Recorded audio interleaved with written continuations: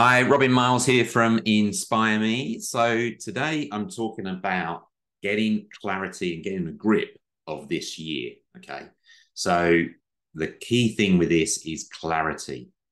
Clarity leads to confidence, it leads to purpose, it can then lead to conviction, and then it leads to results. So if you're looking at the year ahead and thinking in your career, like, how do I make this career transition? How do I make these transitions?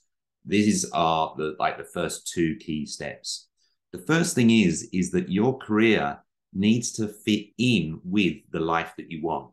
Your life should not be an outcome of however good your career is going in your life. Okay. So the first thing to do is to actually get a grip of and get clarity on, I call the top 7 areas of your life. And these are the top 7. The first one is your career. The next one is your family. The third one is your personal relationship. The next one is your fitness and your health.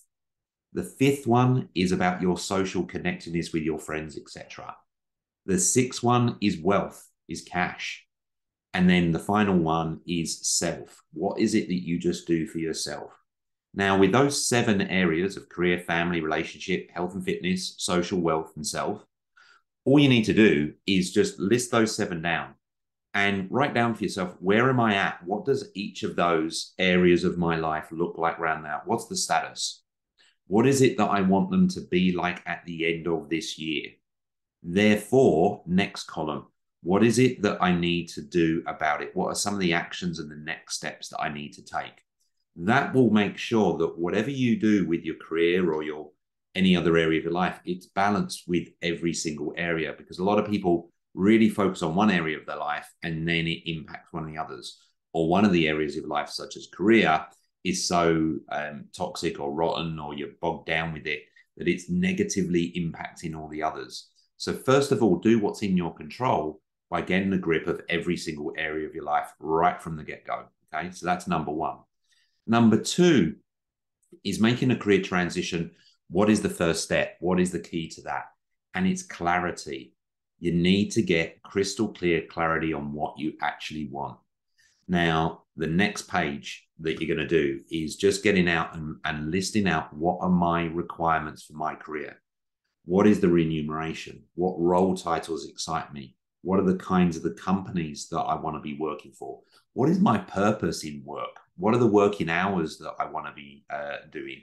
Do I want things like travel, or do I not want travel included? What are the must-haves? What do you love about your career? What do you hate about your career? What are you definitely not, for instance? What are the organizations and the industries that you're not interested in?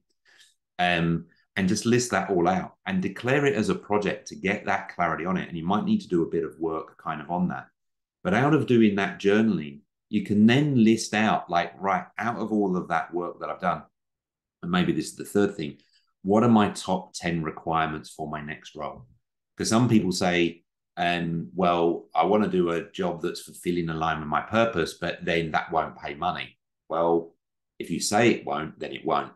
But if you say that it will, then it will. And then you could actually start to look for those organizations and those roles that will actually fulfill those kind of requirements. So that then that becomes a test for any job that you go for, or any transition that you're going for in your career. It needs to tick those top 10 requirements for yourself. If not, you don't spend time going for that job, because too many people, they want to do a transition. They do it out of fight or flight. They apply for lots of roles. They don't get them. And it's kind of a good thing, because probably that role wasn't the right one for them in the first place. But then what that happens is that negatively impacts their confidence. And then they really start questioning themselves, where all you need to do is need to be proactive on getting clarity on those 7 areas of your life.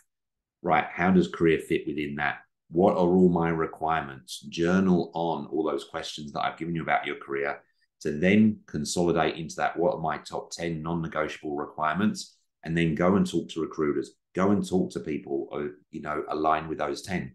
I am a executive in sales and marketing, and this is the kind of the role that I'm looking for. Boom, boom, boom, boom. Recruiters love that clarity. Even purchasers love that clarity, because it's like, okay, cool. Is that what I want or not I want? So they're my tips for getting clarity on this year. If you've got any questions or queries, put them in the comments below and I'll get back to you. And I hope this kind of sparks that interest to declare yourself a project for this year to get out of it what you want. See you next time. If you found this video helpful, don't forget to hit the like button and subscribe. Feel free to share with friends and check out what's up next for more videos from my channel.